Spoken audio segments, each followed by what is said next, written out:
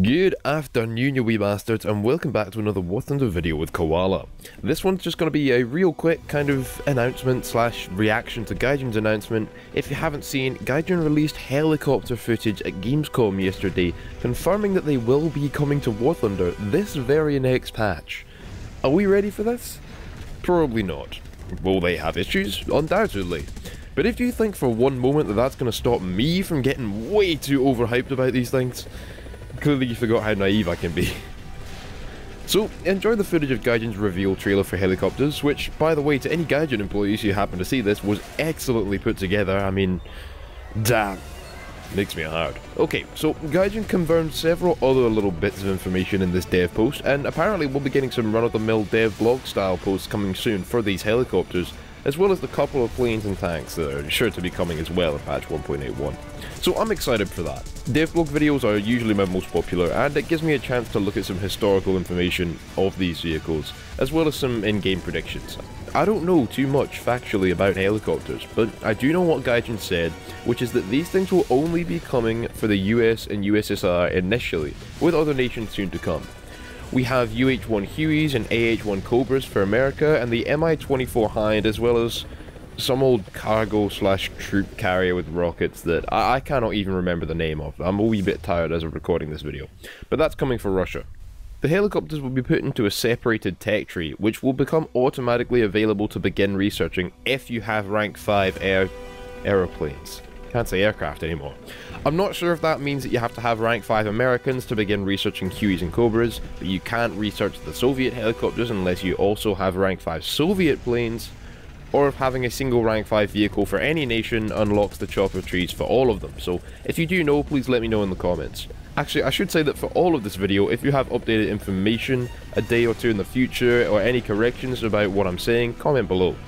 I haven't seen Gaijin's live streams yet, so I don't know if any information they gave out there might correct what I'm saying. So the helicopters will be launched in a CBT way, similar to how naval forces and new nations are usually released, but you can buy your way in with one of the two premium helicopters. Yes, that's right, premium. The Russian Mi-24D Hind and the American UH-1C Iroquois or Huey Hog will be available as premium helicopters for anyone to buy, and will instantly unlock the research trees for you as well, so definitely consider picking these bad boys up. I don't know pricing yet, but they're probably going to be worth your money. I'm going to get one, so comment below which you suggest I get. I'm thinking the Hind, but I'm open to whatever you guys vote on. I'm not going to talk history or stats until we get some dev blogs for these vehicles, which should be in the coming few days, and if you want to hear some gameplay predictions as well as seeing some gameplay of a user-made Huey, I'll link you to a video I made back in April of this year when these things were first confirmed. I've no idea what other helicopters or variants may be added, but comment below if you guys do know more. Update 1.81 is rapidly approaching, and it's looking to be a pretty big one, with the likelihood of some significant work on naval forces, possibly more modern tanks, air-to-ground guided missiles now, and helicopters all in one patch, as well as some rumours about Italian tanks. I'm hugely excited, particularly for the missiles and what they might mean for air combat, as honestly I think I'm one of the biggest fans in the community for Gaijin implementing more modern jets into the game. Don't let me down, Gaijin. Not again. Actually, as you watch this video, I'm live streaming the Operation Summer, or Suffer, event over on Twitch, so definitely come join me there if you want to see some PogChamp jet gameplay. Hopefully there'll be a video out on the FJ4B with its missiles next week, as well as devlog content and some regular old videos here or there. By the way guys, a formal thank you for 5,000 subscribers. We hit that massive milestone a full month early, and it means so much to have your support for the channel.